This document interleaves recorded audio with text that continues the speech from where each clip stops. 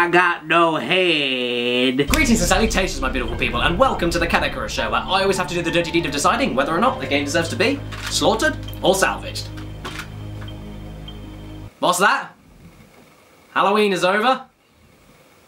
Fuck! Well, that doesn't really matter. I mean, I love Halloween far too much to just let my Halloween special slide away like that. I mean, who cares if I couldn't fit in a video on Halloween? My schedule didn't fit that in, but who cares? Well, you know, this has to be done. I have to do some sort of Halloween special, even if it is after Halloween, but I need to find a decent reason to do something scary after Halloween, so what should I do? Yes, I know! I'll call Jordan underneath. I mean, his channel is pretty much Halloween 24/7. Every video is Halloween, every minute of every day, so I'll just call him up and see if I can do something.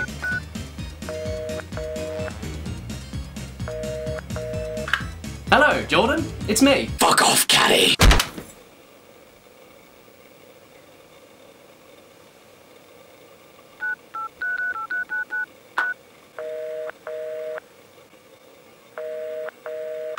Hello? Don't ever do that again. I'm sorry, just being alone for all these years really messes with your...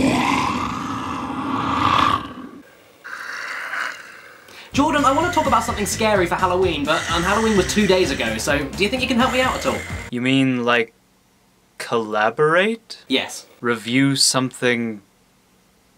together? Yes.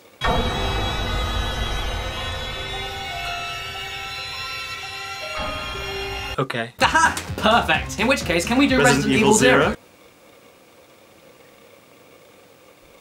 How did you know I was going to say that? You should never have called me. And with that, let's talk about Resident Evil 0. So, is everyone ready for some true terror? Well, you can get some.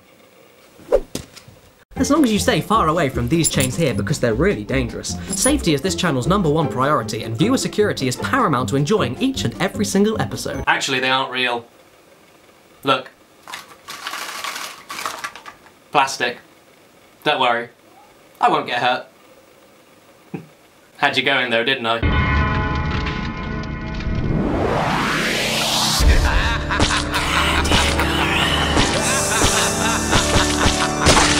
And Jordan underneath. Well, here's a game that not many people have talked about, the GameCube exclusive Resident Evil 0. As far as I understand, this was the final traditional fixed camera exploration in canon Resi game to ever be made, and unfortunately it also feels like that, because it's almost the transitional Resi game. The transition to more action, the transition to little build-up, the transition to monsters coming at you and going every second, it's a bit of a messy game. No pun intended. Yummy. Yeah, honestly, I don't know how I feel about this game. Resident Evil 0 is not an easy game to talk about. I mean, it isn't necessarily a bad game, but I wouldn't really call it a good game either. It's just weird, and flawed, and incredibly awkward. And sure, I suppose the critics liked it, but the critics also liked Resident Evil 6. So forgive me for not bouncing out of my seat in shock. Oh, speaking of, you know who else liked Resident Evil 6? What? No! I don't like Resident Evil 6. You gave it a 3.5 out of 5. That video is old and it's outdated. I was very young. And very foolish. Sure you were. The thing is, Resident Evil 0 is nothing like the maddening monstrosity of Resident Evil 6. Resi 6 was just kind of an obvious mess. It was a disordered little train wreck of a game, ruined by focus groups and a complete lack of integrity on Capcom's part. It was shallow and disappointing. Nothing worth talking about, in my opinion. But Resident Evil 0 is a different story. A very different story. This is just a weird fucking game. I think I'd call it the oddball of the Resident Evil series. It feels like a game that tried to keep the great aspects of the Resi formula, but for some reason changed everything up within that formula, in completely the wrong way. But hey, let's stop beating around the hairy bush and show everyone what we mean.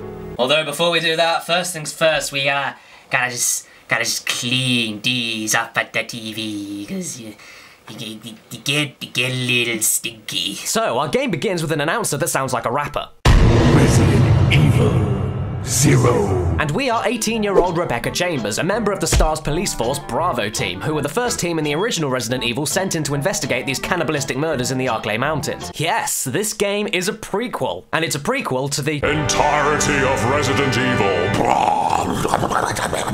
Anyway, if you played Resi 1, I'm sure you know the story. Bravo team ends up crash landing in the middle of the woods and getting killed. And so Chris Redfield, Jill Valentine, Albert Wesker, Brad Vickers, Joseph Frost, and Barry Burton are sent in to find them. But instead of finding their friends, they end up finding a spooky mansion filled to the brim with dark secrets, unsolved mysteries, evil plots, and, of course, zombies and monsters. Zombies and monsters. Yes, zombies and monsters. Zombies and monsters. Zombies and monsters. But this isn't Resident Evil 1 and there's no Jill sandwiches, so instead we're stuck with Rebecca who finds a train. Riveting. Either way, I have to say something before we continue. This game is beautiful. Seriously. Games like this really make me miss pre-rendered backgrounds. This game is completely gorgeous. I mean, just look at it. And as expected, it controls like a fucking tank. And true Resident Evil, ladies and gentlemen. And the music is fantastically ominous and expressive to boot. It's great that after the RE1 remake on the GameCube, Capcom tried to make another RE game that feels exactly like it, and props to them because it really does feel like it. The atmosphere in some parts of this game just astounds me, I must be honest. The way it feels like traditional Resi is even prevalent in the cheesiness levels. I need to know the truth. Did you kill 23 people?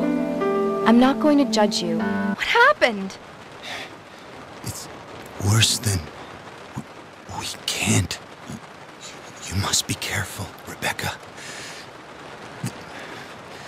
The forest is full of... Yep, the levels here are like, I think it's about vintage cheddar. Even in the text and diary entries, this game never ceases to make me laugh. Yep, Edward was just so happy a few hours ago. What a shame that he's dead, eh? Instead, you brush it off like he just got dumped. However, the presentation may be fantastic, but the thing with this game that leaves me split, though, is the gameplay. The sad thing is that there are tons of great ideas here, but the way that they are executed is not as great as the idea, which is great. I mean, for instance, there's just so much wrong with this damn intro sequence. This whole entire train portion of the game, I'm afraid, is really bad. We find out that a former Marine death row inmate called Billy Cohen has escaped, and so logically, we were told to split up earlier. This man killed 23 innocent people. And we're told to split up. In the forest. Idiots! Anyway, zombies happen, blah, blah, blah, blah, and then we find Billy on a train. Lieutenant Cohen. So, you seem to know me. Been fantasizing about me, have you? Well, this guy's a complete dick. I hope we're not stuck with him.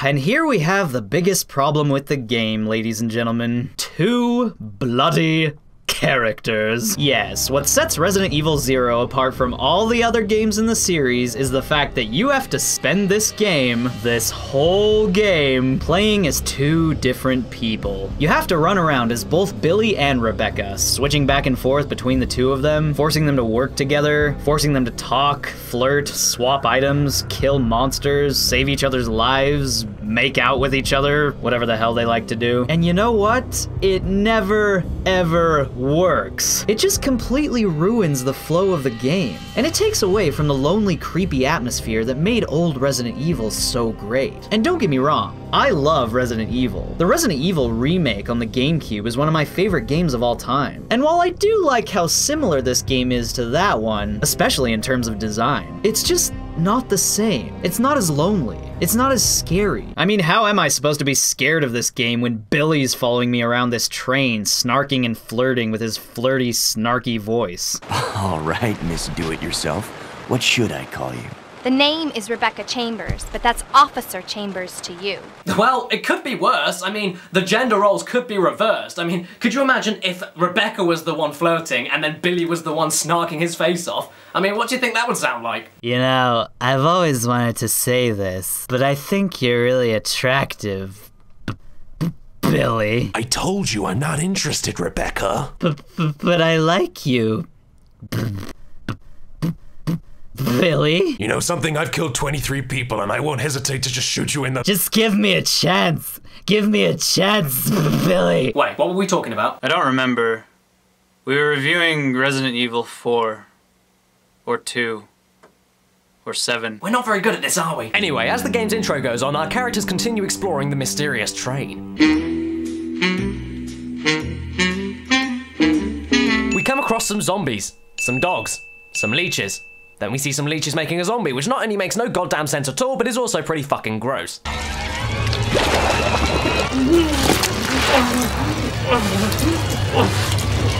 And then there's a scary man in a dress that sings opera in the most disturbing manner you could ever imagine.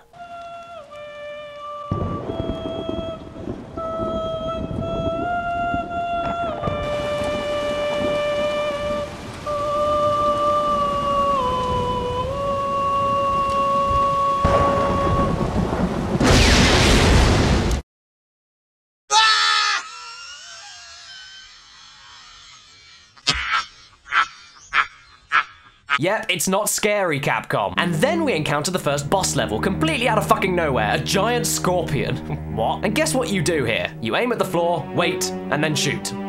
That's it. It's fucking awful. Please, can you please just, can you stop? Now the train setting itself, where really damn cool, is unfortunately far too cramped and thin spread to leave you feeling dread around every corner. Because there are no corners. Imagine if you played the entirety of Resident Evil 1 on one long corridor of the entire mansion. Yeah, that's what this whole train bit feels like. Kinda like this. You don't ever feel cut off from the world and completely surrounded by your own unexpected death. You just feel tired and annoyed from sprinting back and forth and up and down stairs trying to reach your next goal. Also, within this train sequence, the game introduces you to so many goddamn enemies with no build-up, no subtlety, and no surprising reveal whatsoever. I think there's a little too much variety in Resident Evil 0. Like, the game is spending the first 2 hours of itself desperately trying to grab your attention by jiggling keys in your face. Mutant zombie keys that eat you. I mean, there's just something really not scary about being stuck on a small train with killer dogs, a bunch of zombies, 1,000 bloodthirsty leeches, 2 main characters, a silly anime character standing outside and singing opera, and a fucking giant scorpion to top it all off. I mean, how can you say all that without just laughing? Seriously, this is not how you start a survival horror game. How can I explain this better? Remember the first zombie from Resident Evil 1? Remember how eerie that encounter was? How slowly presented and carefully revealed it was? I mean, everyone remembers that scene. You turn the corner, see the zombie from behind, and then he turns around and rears his hideous white face. See, that right there, that's subtlety. That's presentation. That is horror. But in Resident Evil 0, when Rebecca sees her first zombie, the whole scene is almost just glanced over. The zombie gets up and moans in the silliest way possible. And then a bunch of other zombies pop up out of nowhere, and Rebecca just shoots them down. What just happened? I thought they were dead. I don't know, it just feels rushed and flimsy.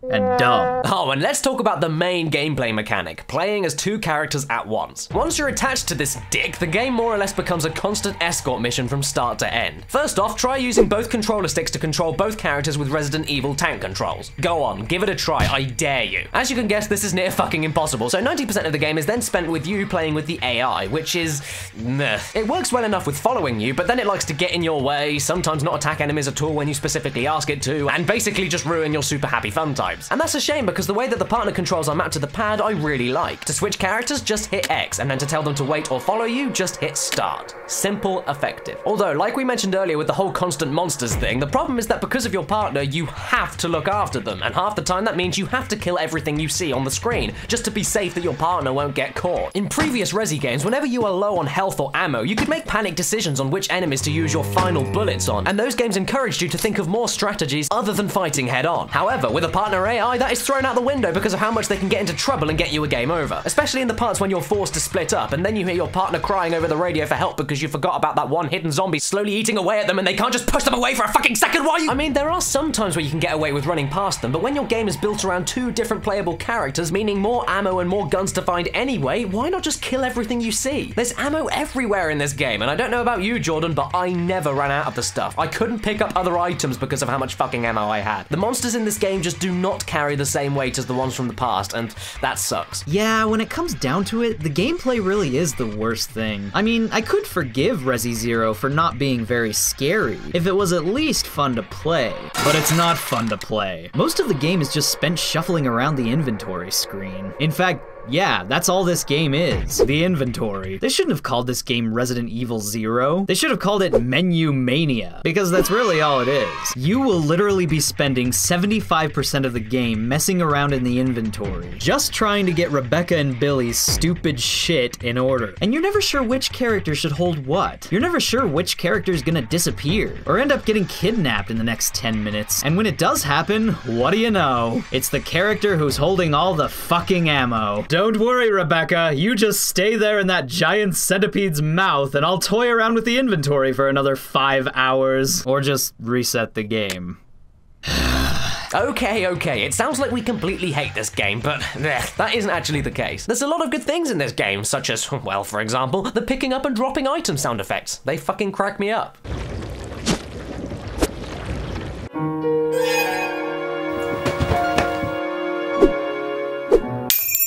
And yes, I did just say dropping and picking up. Probably the best thing about this game. Unlike previous Resident Evils, you can pick up and drop any item you wish at any point of the game, and even combine and use items you find without picking them up at all. Unless your inventory is full, in which case that makes no lick of fucking sense. But it is extremely useful for inventory management, especially when the map shows you what the items you dropped are in each room of the area that you're in. That's fantastic. And I find myself dropping ink ribbons all over the place wherever there's a typewriter, saving me from carrying them everywhere, and also assuring me that I have a method of saving wherever I go. And despite how menu mania this game can be with 2 characters, you know what? The puzzles I really enjoyed. Some require 4th dimensional thinking with each character in different parts of the area. Some require easy to pick up yet tricky to solve number puzzles under a time limit. And others use riddles and feel extremely Silent Hilly. In fact, here's some actual notes that I took from this game when I came across a few puzzles that stumped me. Now, I haven't done that in a while, I can tell you. Also, I signed it if you want to buy it. Plus, even though the train sequence is indeed poor, the game actually gets much better as it goes on. Would you say that it got scarier? Well, it gets scarier than the train, at least. You mean like this? No. Oh. That was kind of embarrassing. Either way, would you like to carry on with your point, and I'll just go and make myself a nice hot cup of tea. Yes, believe it or not, the game does actually pick itself up right after the train portion. After the train crashes and Billy and Rebecca survive, the game starts to get much bigger and much darker, throwing you into grand gothic mansion hallways, disgusting filthy underground torture chambers, dark demonic genetic experimentation labs, and the whole experience begins to feel much more at home, and much more Resident Evil. It all starts out when you set foot in the Arclay training facility, which, wait a minute, that's the mansion. No, really, that's the mansion from Resident Evil. That is literally the same as the first damn mansion from the first damn game. Way to go above and beyond, Capcom. Hey, we need to make a new Resident Evil game, but where should we make it take place? Oh, I know. Let's make it take place in a spooky mansion in the middle of the woods. That's brilliant. And original. Oh, and the fact that Billy has a higher defense and is stronger than Rebecca to push items and things like that, yeah, it does make for some tense moments sometimes. But yeah, I agree with you actually, Jordan. Despite the huge problems with the intro and the flaws with most of the way the game works, this is where it starts to shine. You begin to encounter giant mutant bats and all sorts of other crazy shit like that. Every room of the training facility and the secret labs, much like the mansion in Resi 1, has a distinctive personality, a history, and the enemies and tragic diary entries all tell that tale. This last 2/3 of the game is where the puzzles get more creative. You're thrown into situations that force you and your partner apart, and everything starts to feel a little bit more unexpected and slightly strange. And nowhere is that unexpectedness more horrifying than it is with the Leech Man. This guy is an awesome enemy. He's strong, he appears anywhere, his leeches can detach and hurt you, and to top it off, he looks like that. Holy hell, he's creepy. And oh my god, the music that plays whenever he pops into the frame of your screen is horrifying. Just when you think you're safe, it'll catch you off guard unlike anything you could possibly imagine. Oh, jeez. Oh my god, I didn't see that coming. Oh. Well, okay. I'll be prepared for that next time it happens. I lied! I'm not ready! Oh yes, the Leech Man. I must agree. The Leech Man is one of my favorite monsters in the entire Resident Evil series. In fact, he's probably my favorite thing about the game. If I ever made a top 10 Resident Evil monsters list, I'd probably put him near the very top. That's a pretty good idea, actually. Maybe I will make a top 10 Resident Evil monsters. And from here on out, the game is pretty much your average Resident Evil game. You find items, you solve puzzles, you fight monsters, and of course, you find a hidden laboratory with evil experiments at the end. Also, dialogue. Terrible, terrible, terrible dialogue. Now I will have my revenge on Umbrella, and the world will burn in an inferno of hate! You'll pay for what you've done! And all in all, at the end of this nightmare, Rebecca ends up at the Spencer Mansion to kick off Resi 1, and Billy just walks away and never returns. The prequel to Resident Evil 1, ladies and gentlemen. Okay. 2 questions then. 1, why doesn't Rebecca help the STARS Alpha team fight in Resident Evil 1 when she clearly has shown to be strong enough to defeat giant mutant leech queens? And 2, if Billy just goes away, what was the point of it being? The end. I guess it's time to say goodbye. Well, I guess this is goodbye. I'll never forget you. Billy. And with that, this game gets the... You know what, actually... Jordan, I was expecting a very juxtaposed review from the both of us after you told me how much you hated this game. I thought I hated it, but you know what? After replaying this game, I'm on the fence with it, just like you. I think it's... okay. Oh yeah, I understand that, but the only reason I did this sodding collab with you was because I remember really liking this game, and you kept telling me how much you hated this game. That was the only joke, that was the point of this video, and you fucked it up. Well, I'm sorry. I just feel... And just for that, you know, screw this rating bullshit. I'm afraid that you know the fate of every guest star I've ever had on my show, apart from the completionist and brutal most. So, I'm afraid, Jordan, you have to die. Oh. Do I?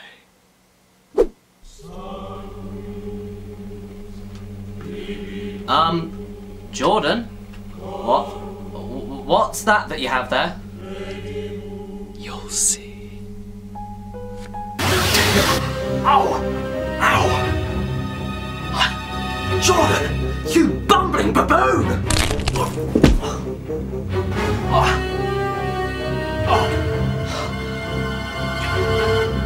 Jordan!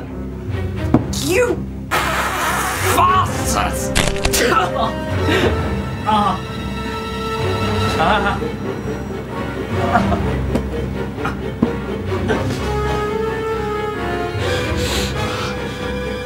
Jordan! Why? What do you have to say for yourself now, Caddy? You're an asshole casserole?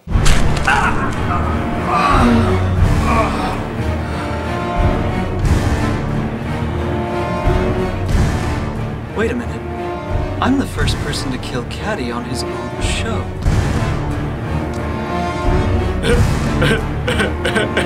You're a penis wrinkle.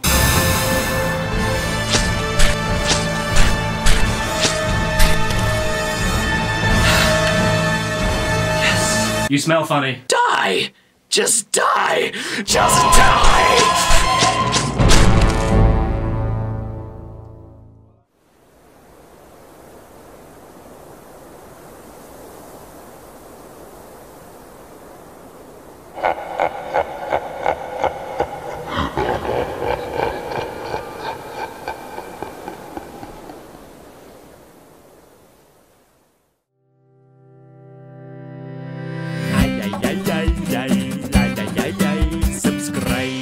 Hello there everybody, and thanks so much for watching my Halloween special video. Yes, I know it's November, but happy Novemberween, I suppose. I gotta say a huge thank you to Jordan underneath for appearing in this episode. It's been great working with you, and I'm going to link you one of his videos right on the screen now, and you can go and watch it right now. And if you look in the description, you'll find all of my social networks, my Twitches, my everything down there. Every single thing is in the description. And also in the description is a link to the blog of the girl who did that amazing makeup for me. Her name is Izza, and yep, her pretty much her website is in the description. It's incredible makeup. I was sitting there for about, like, I think it was 90 minutes, about 90 minutes, I think it was, getting that makeup done, and it was so good. So I've linked her blog in the description. She does some awesome stuff and writes some really awesome things as well. And yeah, thank you to her and her brother, of course, who filmed pretty much all of this video. And I put his Vimeo page in the description as well. So everything is pretty much in the description. And I'm also going to take this time to give a huge thank you to my top Patreon supporters. So